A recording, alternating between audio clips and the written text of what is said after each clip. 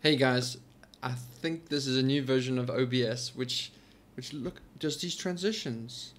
Isn't that amazing? Anyway, the topic today is how to back up S3. So uh, uh, uh, uh, I keep all my media sort of year, month, day prefixed in on S3. But at the same time, I want to keep backups of my S3 bucket locally. So the way that I do that is that I sort of manually run this AWS sync command. And I recommend the AWS sync command because it seems to be a little bit more efficient than the S3 command client. Your mileage may vary, but on my test, AWS S3 sync was better.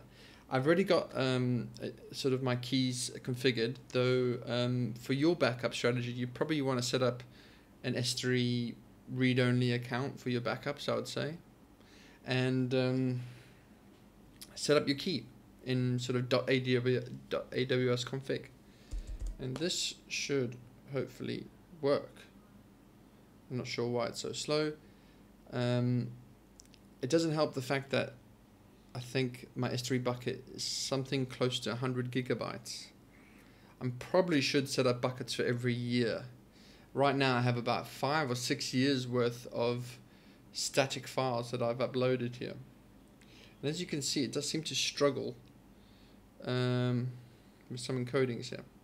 But anyway, let me show you how I set up a cron job on systemd. Let's do it. So first off, you got to go to system. I think I have a good sort of template I can use here. I'll give you a template. Let's see, S3 static backup. Okay, probably need a sudo. Wonder why this is quite slow.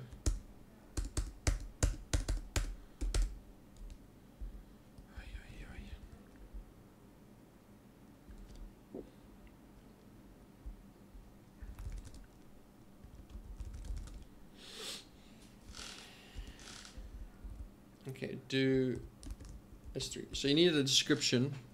Wait, do you? I don't know. Okay, it's in my user. And what is the command? The command is you need to have the fully qualified thing. The command looks like that. So it's like that. So I usually just run it once or twice, obviously like this, just to make sure it all works. And I need to figure out why I'm getting horrible SSH session here. Okay, so first off, you set up this sort of service file, right? Yep. Okay, that looks right. Systemctl start, name of the service file, and then we give it a start. And then you can either follow it or just run status over and over again just to see what it's doing. And the cool thing about systemd is that it actually sort of takes care of the logging for you in some ways.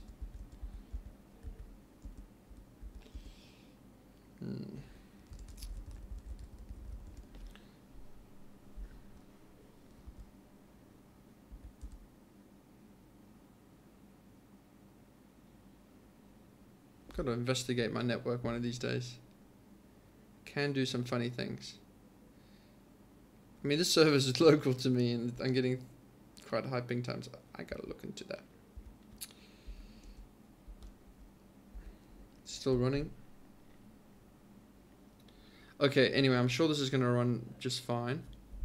We need to set up a timer so that it runs daily. So let me just copy this one, and then I call it the same thing, same name, and then timer. Okay, run S3 backup.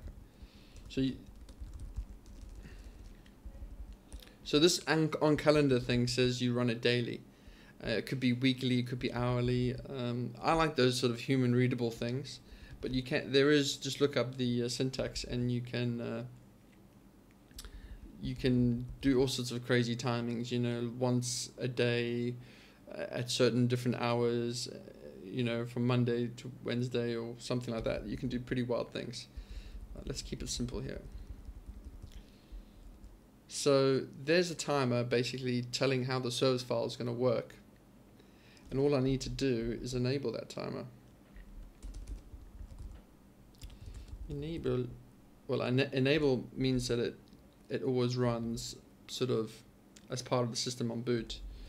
But start actually activates it. Then if I go list timers, you can see that it's here now. And the next time it's going to run is on Saturday, midnight Saturday, so like midnight tonight, if I understand correctly. See, 11 hours left. It's a lot better than Cron. You just got to believe me. Let me see how this one's going. I think it's fine. It ran, and nothing really happened. So that's it. I'm going to end it there, and I hope you enjoyed this tutorial. Please give me a thumbs up.